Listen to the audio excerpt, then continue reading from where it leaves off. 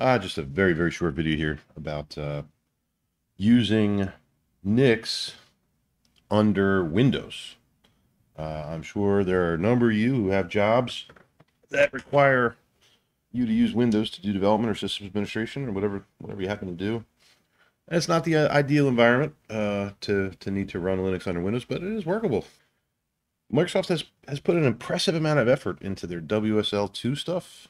Linux does run at acceptable speeds and works pretty well under Windows. I was actually super surprised that they made it possible to run GUI apps, X GUI apps. I haven't talked much about on this channel about Nix by itself. I've been talking about NixOS the whole time.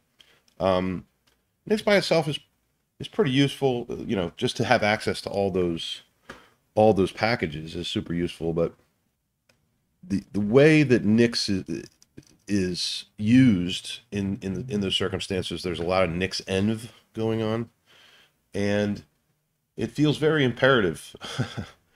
For me, if I was looking at it, as a new user, I would say, well, why would I run Nix under Ubuntu? Ubuntu has a heck of a lot of packages too. I think Darwin users, Mac OS users, are more used to outsourcing their Unixy stuff, homebrew stuff like that. So it sort of makes more sense to them that they would replace homebrew with Nix. Yeah, I mean that path seems pretty clear. It's a little bit unclear, I imagine, to users of WSL why they would use Nix by itself, unless you're already sold on Nix, and in which case you know all about it, and no one needs to sell you on it. No one needs to tell you how to do it. You've already done it. So that being said, I thought it was interesting how you got this stuff installed, which is just simply the normal ass way you install Nix on anything. I did that in the shell, and that's how I got my Nix on. I honestly, I'm a kind of a noob when it comes to using Nix standalone, and where it puts all its stuff and where it's configured and whatever. Which is why I found it interesting that you can actually install NixOS under WSL. I'm not sure who these folks are, but they've made it possible to import a distribution into WSL that is NixOS. So you download this installer here, and under a PowerShell or a command line prompt or whatever, and it's called NixOS WSL installer fixed.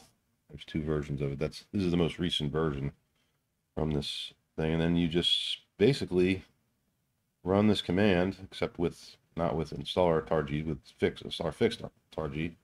It puts in your current directory wherever you run it from is where it creates this distro folder here, and at that point,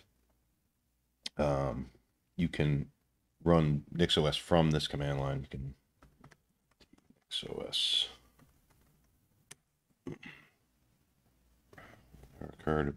My file systems. Okay, I don't know about any of that, but you can also just stop the terminal, start it again, and then you'll have NixOS here. I installed Emacs through my normal cat etsy NixOS configuration Nix normal environment system packages with packages, and I ran NixOS rebuild switch because I had no problems up until I started making the video. It's the demo gods. But I thought it was just kind of interesting. You could run NixOS under Windows. Sounds insane.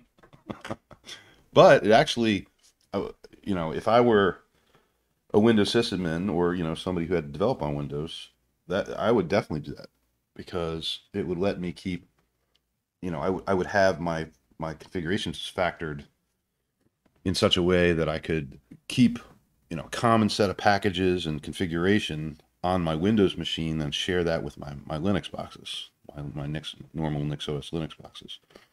And that's worth its weight in gold when you have the same set of packages available. You don't have to think about it. I think this error. I think this error is my fault somehow. I think I may have screwed something up. So don't let it dissuade you from trying it out, because it actually did work fine up until I started recording.